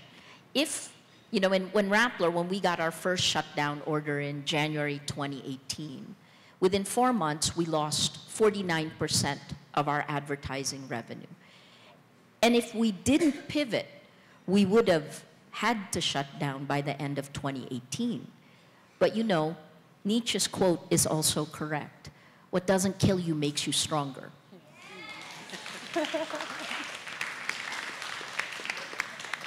They're so fun. It forced us to find an alternative business model that wasn't advertising dependent, that actually made us stronger in the long term. So by the time the lockdown happened in coronavirus, we were growing while other news groups were laying off people. Look at it now as a problem of logistics and a possible opportunity, right? How do we do this? So how can you maintain to keep fighting back on the law, right? How do you maintain the focus? You have to shine the light. For us, journalists, it's the only weapon a journalist has. We shine the light, we do the stories, and we were lucky enough to have other journalists tell our stories. Maybe these are some of the things we can talk about, because this is part of what the Facts First PH pyramid has done. If you notice now, right, there are outdated notions that are being resuscitated, like red tagging, like the Communist Party that is dead in many parts of the world, all of a sudden is, in my case, working with the CIA. These are ridiculous things, right? And so I think part of it is organize in the real world, find the defense in the real world. We have, in the Facts First PH pyramid, lawyers who have taken the cases of the people who were targeted. And they continue to do this pro bono, right? I think this is a long-winded answer to say, we're in the valley of death, or we were. I would even say we're coming out of it slightly, right? If you're a startup in Silicon Valley, 99% of the startups die. But the ones who survive live through, slingshot through the valley of death. We've already hit the bottom and we're moving up. That's a good answer to you. And so it is about pulling the mesh together, identifying the problems, leaving the wars of the past, but focusing on the present moment of the past. And I think this is a new time, and we need to reformulate. Some of these stuff we can talk about, but don't let it daunt you. Maraming salamat po sa inspiration, Ms. Maria Ressa. Now we have a student from the University of the Philippines, Baguio, Orville, to be followed. Oh, it's going to be Nash from the Lasallian, to be followed by Kaiser. Hello po, I'm Orville. I'm not from Orville, UP. sorry, you have the same hair as Nash. So it's Orville, it's Orville. Hi, Orville. Hello po, I'm not from UP po. Oh, you're not from UP either. Where are you from? Sorry. Immediate corrections. Frank, I'm fact-checking you right now. You made my list. I'm Orville po from Kilos Ko Youth, Baguio from the Benguet youth, chapter, a youth arm of former Senator Kiko Pangilinan. I see. Here's my question po. You have been an icon of resistance, or still an icon of resistance. How will you encourage the youth to stand with the truth? And what are the ways we, the youth, can participate in protecting and strengthening democracy?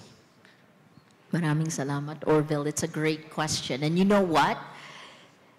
You know, so I did a lot of terrorism stories. One man's freedom fighter is another man's terrorist. The glass is half empty, half full. Both of those things are always true, right? And the worst of times is the best of times as well. Because think about it like this. Every day, I wake up and I don't look at up until January, there was 75 years in prison that I could go to. Everyone asked me, so why? And I'm looking at it and I'm thinking, I'm not gonna let that stop me. Kasi, what's exciting? We have never lived through anything like this globally. You have as much power as a veteran, i.e., matanda na kami, and you can actually shift and mold. I mean, our team will tell you this, our Gen Zs, which we debate all the time. If you look at our production team, you know, the youth have as much to contribute as those who are old and sana wise, but also scarred. Sometimes we fight the battles of the past, and we need the energy of the youth to anchor us and to build better forward, right? Sana totoo po yung unity na yan na sinasabi. Kasi kung totoo po yan, my gosh, where can this country go? There's a shift on social media now. You're seeing that the tech companies themselves are already deprioritizing news, right? We know this. And so we need to build real-world communities. Anong ginagawa ng mga kaibigan mo? The friends of your parents, right? Because I don't think we have different values. The Philippines is one of the first signers of the Universal Declaration of Human Rights. So, madami kang pwedeng gawin. The youth infuses us with energy, and we wake up every day. Everything in Rappler right now, we're going through an assessment where what do we want to build?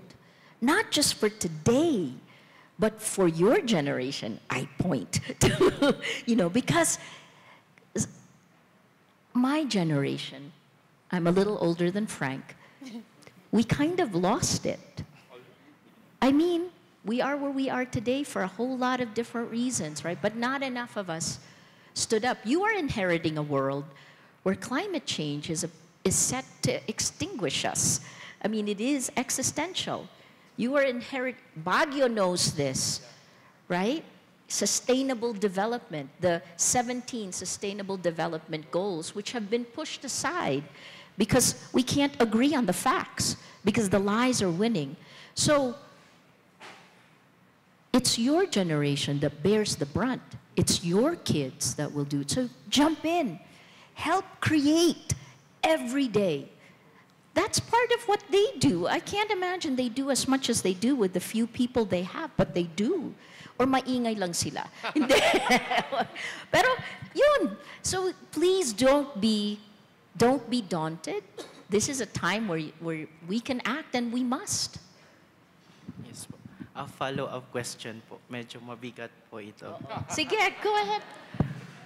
Analyzing our current legislative body, are we looking at another Ninoy Aquino? A Ninoy Aquino of our present time?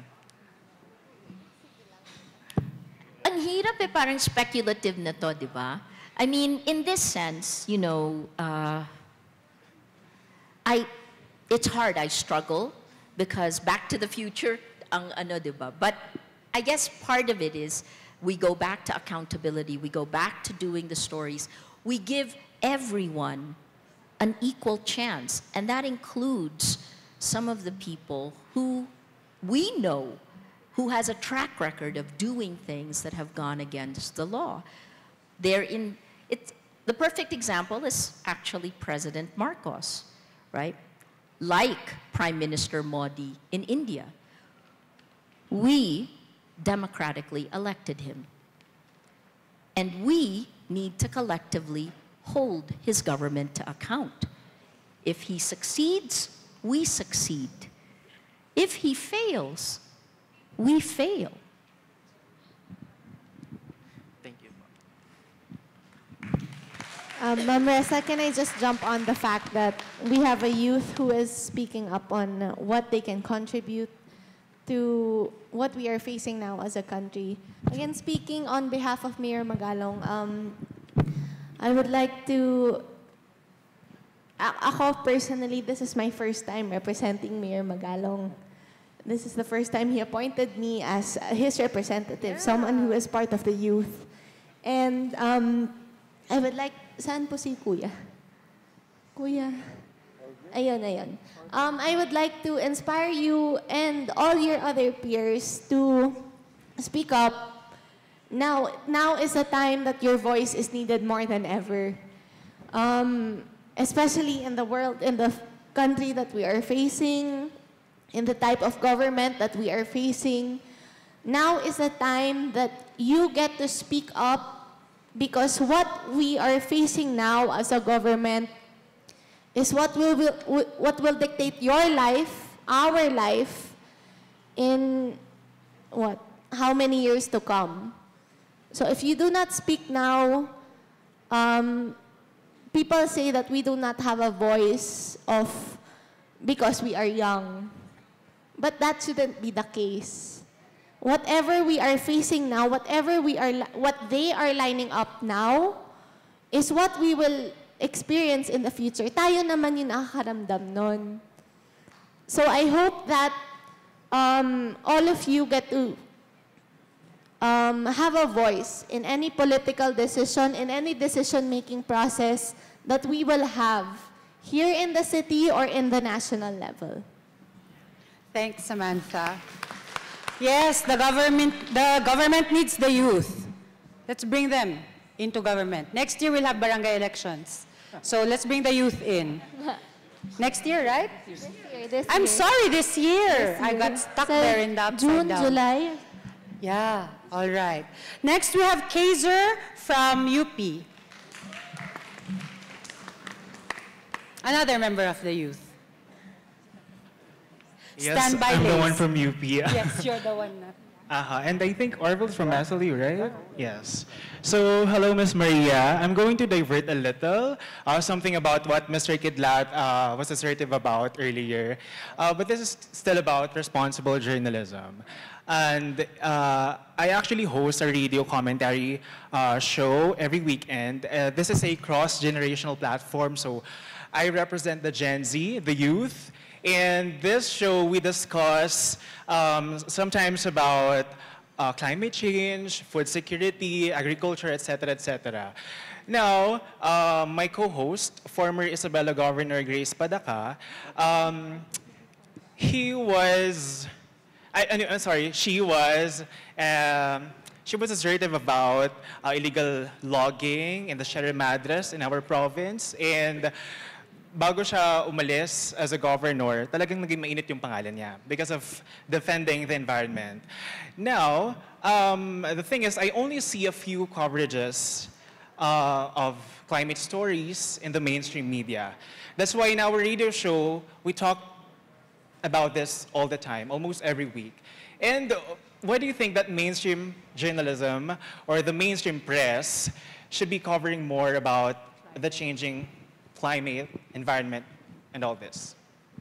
I mean, thank you for the question, but first, please realize that media, journalists have been under attack for the last 6 years.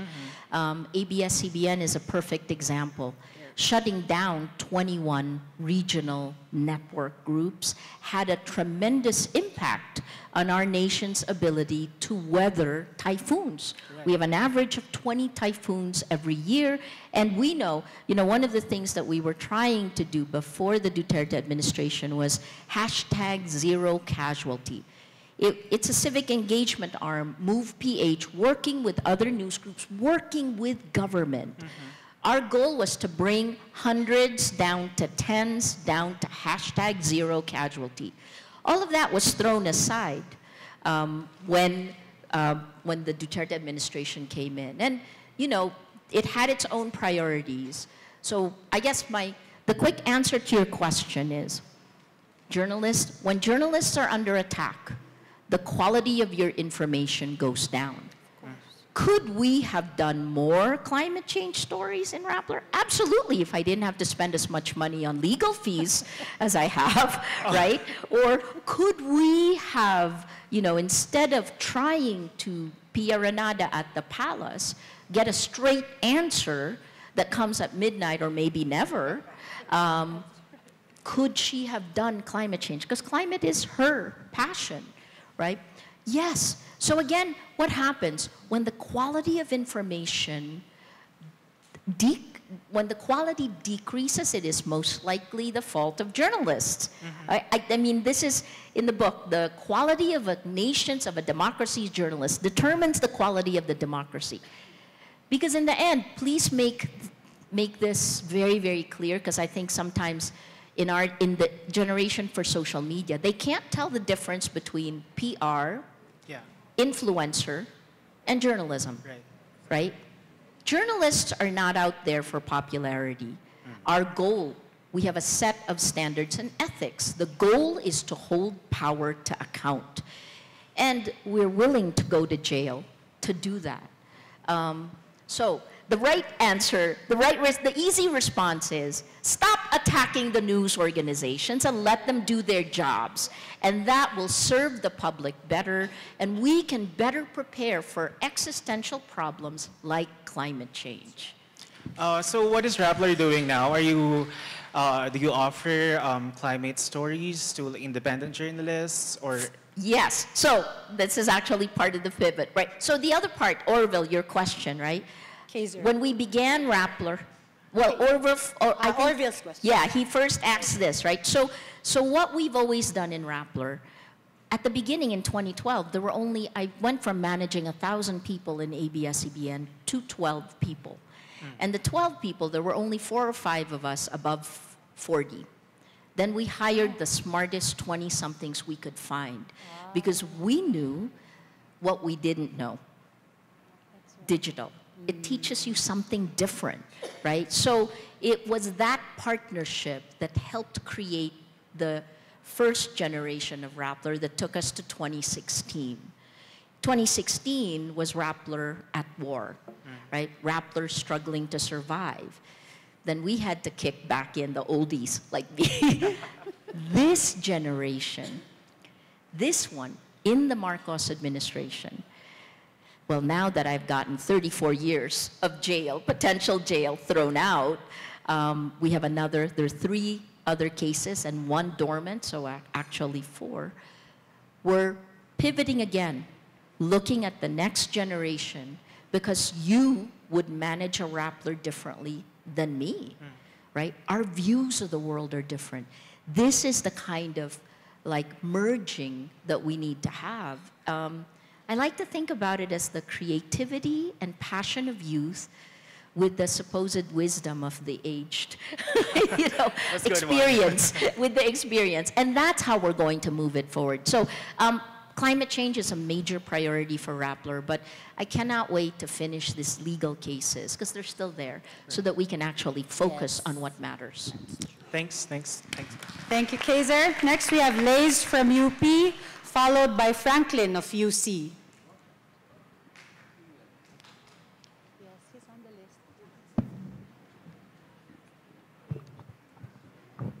Matangkad si Kaiser.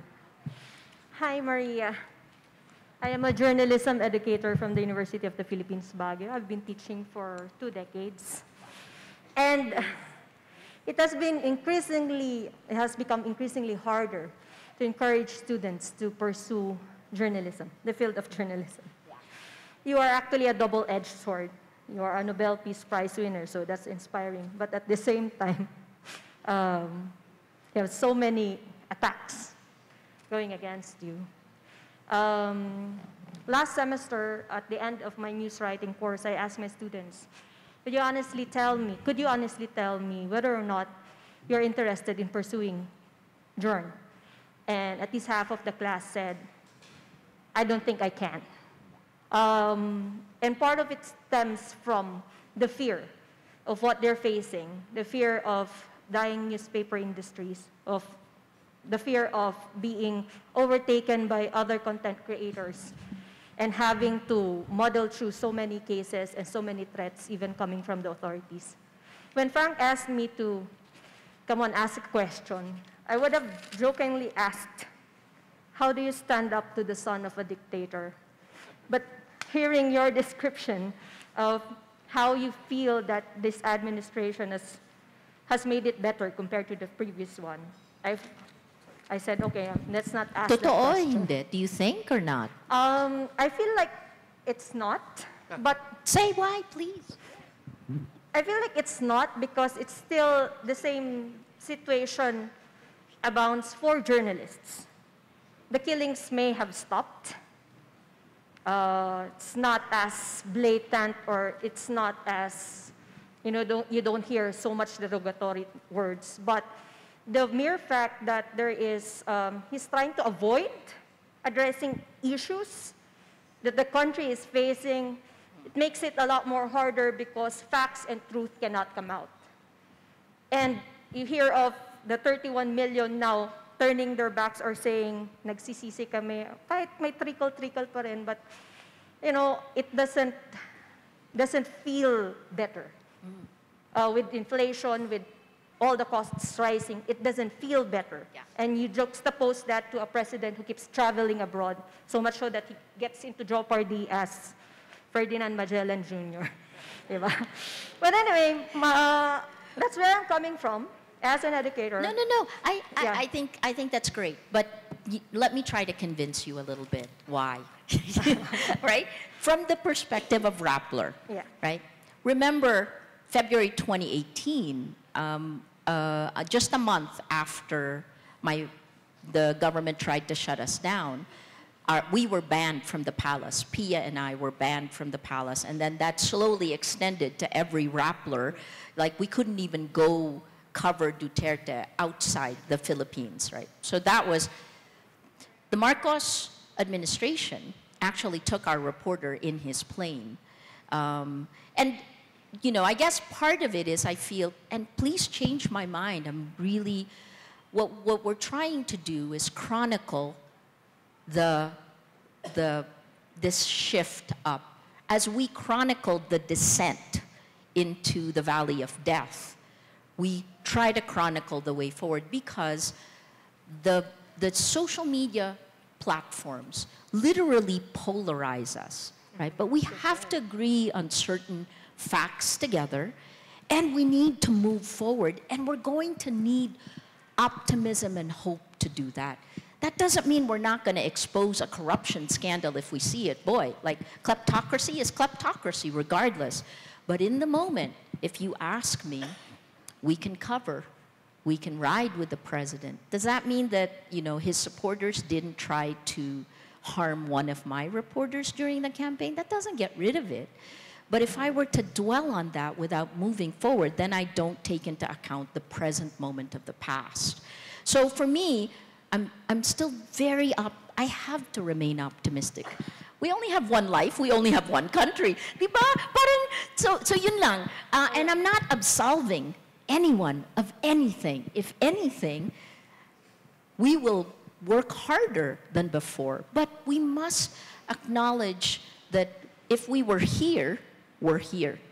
So yun, but please ask the, you were asking a question. That's the only reason, because I'm very aware, I don't want to... I get that it's a process also. You have to let him run the course. Anyway, we're here for what? The next 5 years or so. So we get that too. So my question really is, that's why I veered my question towards this, and I say that you're a double-edged sword. You're both inspiring and at the same time discouraging. And from the context of a journalism teacher who has seen the changes over these past 20 years and the different attitudes and characteristics of students, how do we continue inspiring the next generation of journalists? And how do we encourage them to continue holding the line? Thank you. Thank you so much for the question. Thank you.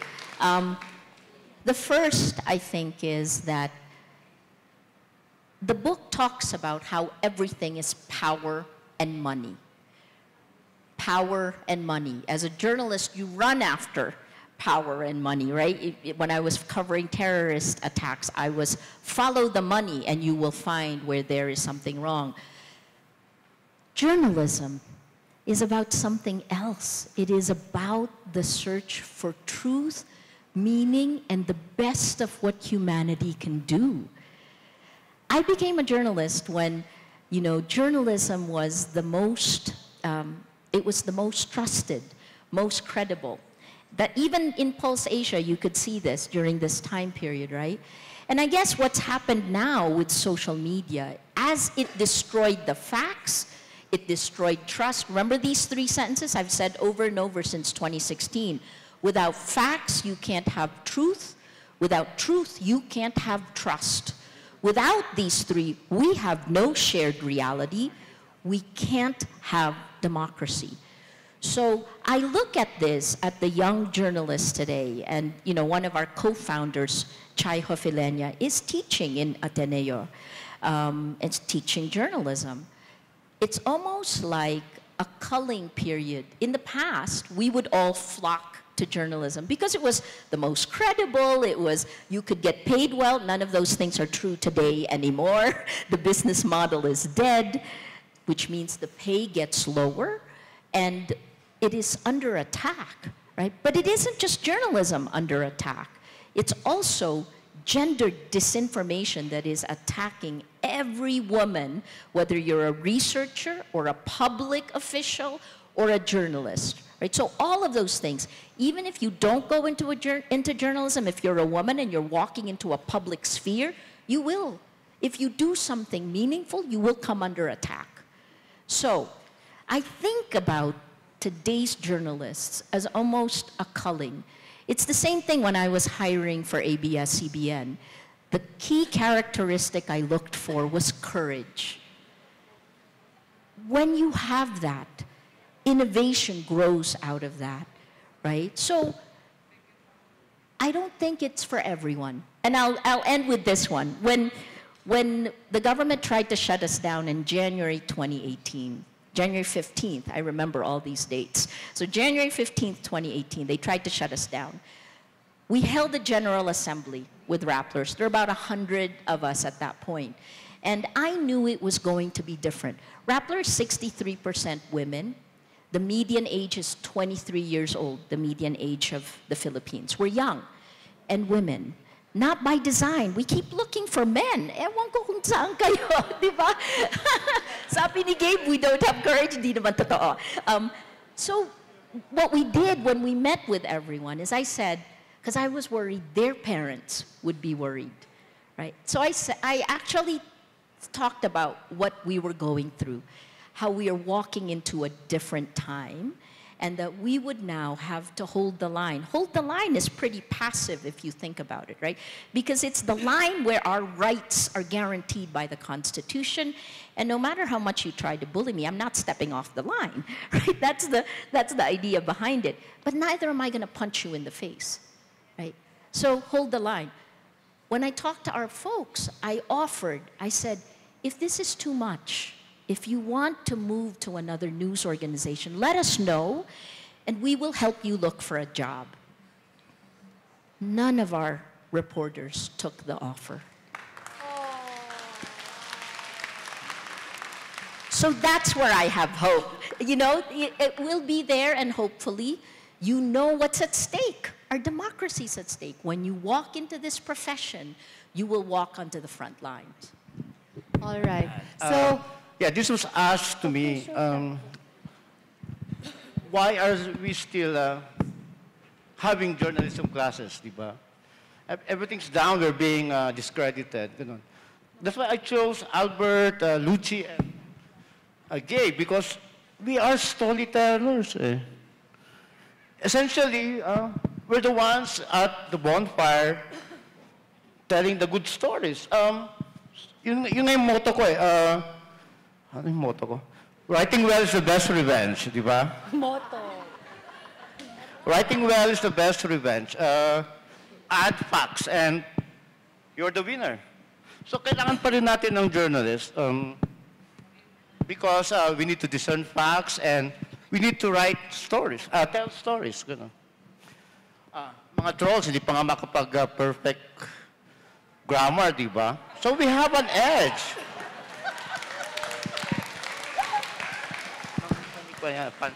Yeah, thanks, Frank. If you're curious who these women are, Maria, they are Beneco MCOs. So they're member consumers of Beneco, and they have also been fighting their own war against trolls and disinformation. So that is why they feel everything that's happening. I'm sorry, because we're pressed for time, we cannot entertain any more questions.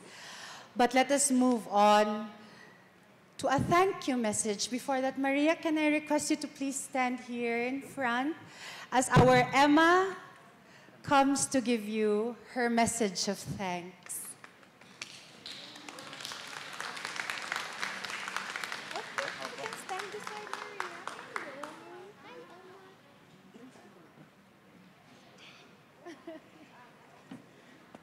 Good afternoon, everybody, and to you, Ms. Ressa. Good afternoon. I first want to say that it is a very much appreciated honor to be here today, to hear you speak and share your stories firsthand. I can't believe that I'm in the presence of the first Filipino to ever win the Nobel Peace Prize.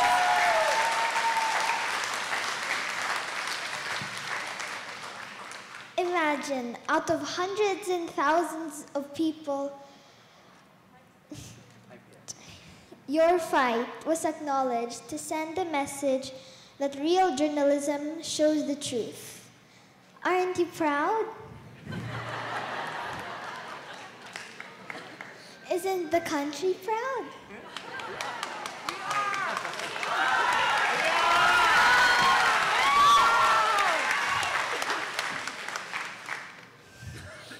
Well, if it isn't, it should be. When I was asked to speak today, I wasn't sure what to say. What would a 10-year-old like me share about? And then my mom suggested I should talk about something I can't say about. That's Harry Potter. When I think about what you've done, it reminds me of the story and the brave characters in Harry Potter. Like you, Harry was singled out and seen as a real threat. Like you, some tried to silence him, and like you, he didn't give up. Like you, Harry Potter had within himself a strong power that made Voldemort afraid and want to destroy him. You have that same special strength inside of you, and you've shared it with the world. Your special power is making sure the truth is not silenced. When Harry tried to speak the truth, that Voldemort really was back, many tried to deny it. And so, he was punished with cuts on his arm and was attacked by Dementors. He even had to stand trial. Sound familiar?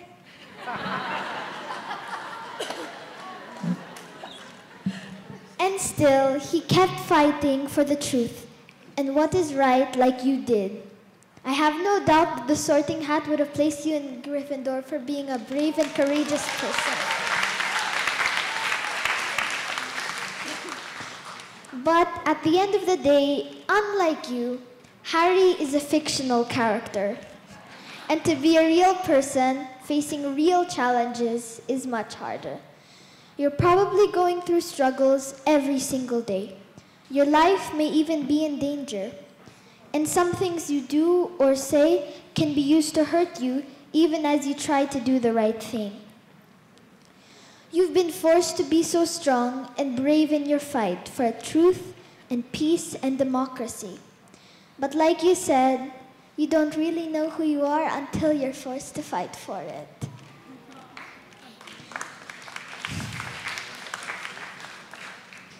Unlike a fictional story, we don't know what's going to happen next. We won't know if everything will work out in the end. All we can do is hold the line.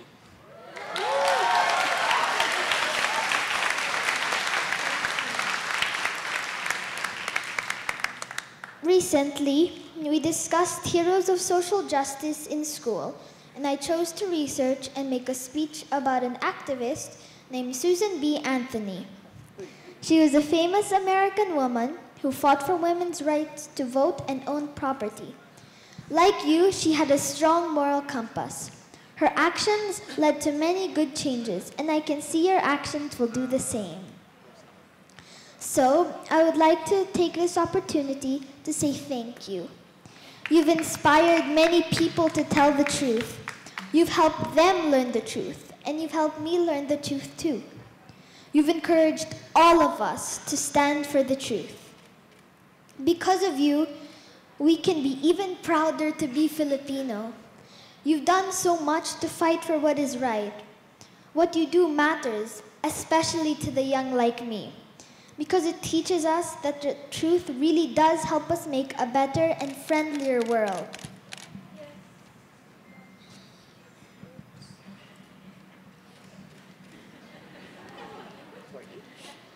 When I look around this room, I feel hopeful.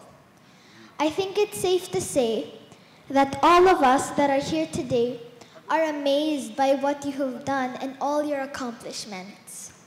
We have all gathered here, like Dumbledore's army, to show you how much we support you. And we are proud to be a part of the fight for our future. Like you, and because of you, I choose to believe that there is good in the world. And even if it takes 7 Harry Potter books, good will win in the end.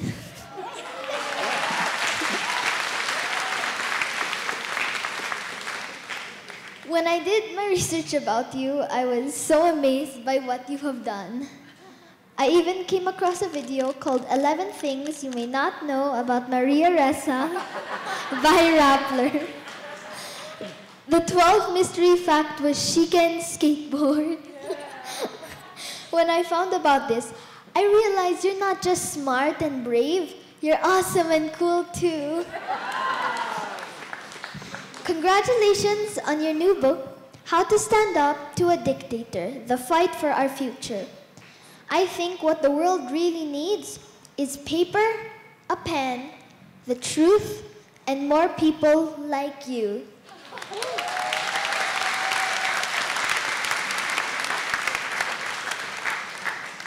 Thank you and good afternoon to everyone, except you, Voldemort, wherever you are.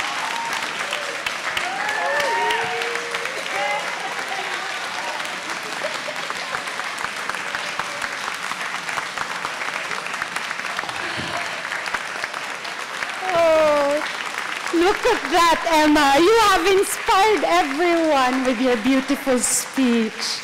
Thank you. I'm Emma Louise Orendine, and I've just met my real-life favorite hero.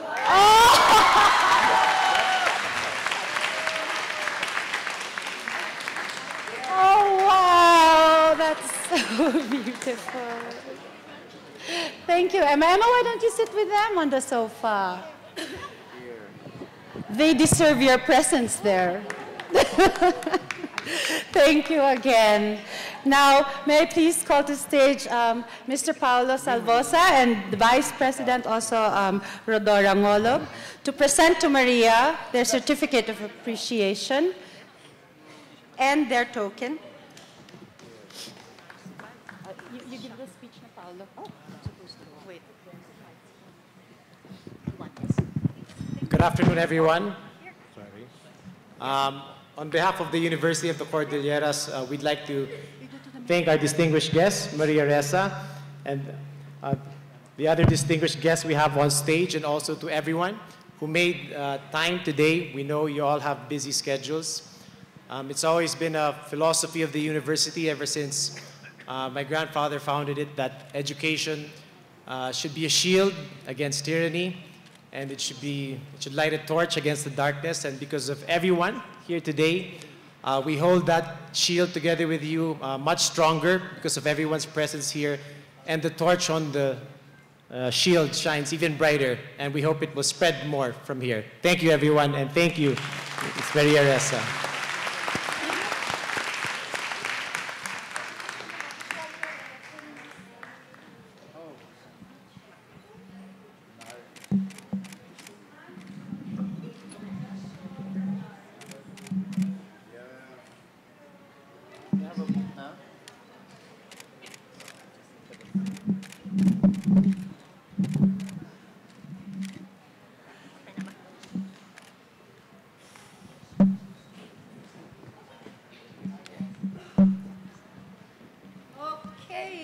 The moment that many of you have been waiting for, the book signing and the photographs with Maria.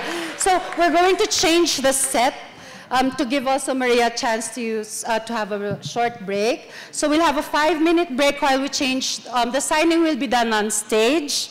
There will be 2 lines, all right? Thank you, Albert. Sorry, we couldn't do the question anymore. There'll be 2 lines. One for the seniors and the PWD, and then there will be another line, both on this side, for the general public. What we will do is we will take turns, okay? We get one from the senior citizen line and then one from the regular line, and that's how it's going to be. Now, I suggest that you use the toilet if you need to, because, you know, it takes quite some time. All right, quiet now, a few rules.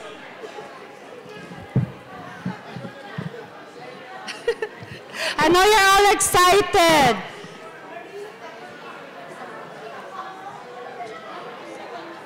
Yes, tanggalin na. Ayusin na. Ay, bag yata.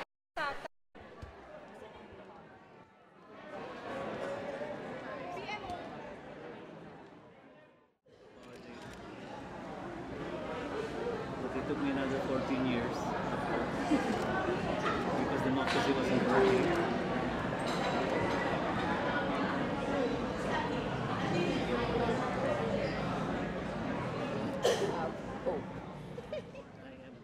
What are you going to do differently?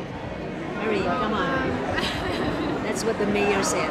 You have to do something differently so some other people will emulate you. I think that's what's nice about him. I mean, because he held the line at the process now, shifting it to the next generation. Because they really will manage differently. And I want to go back to recording. Really?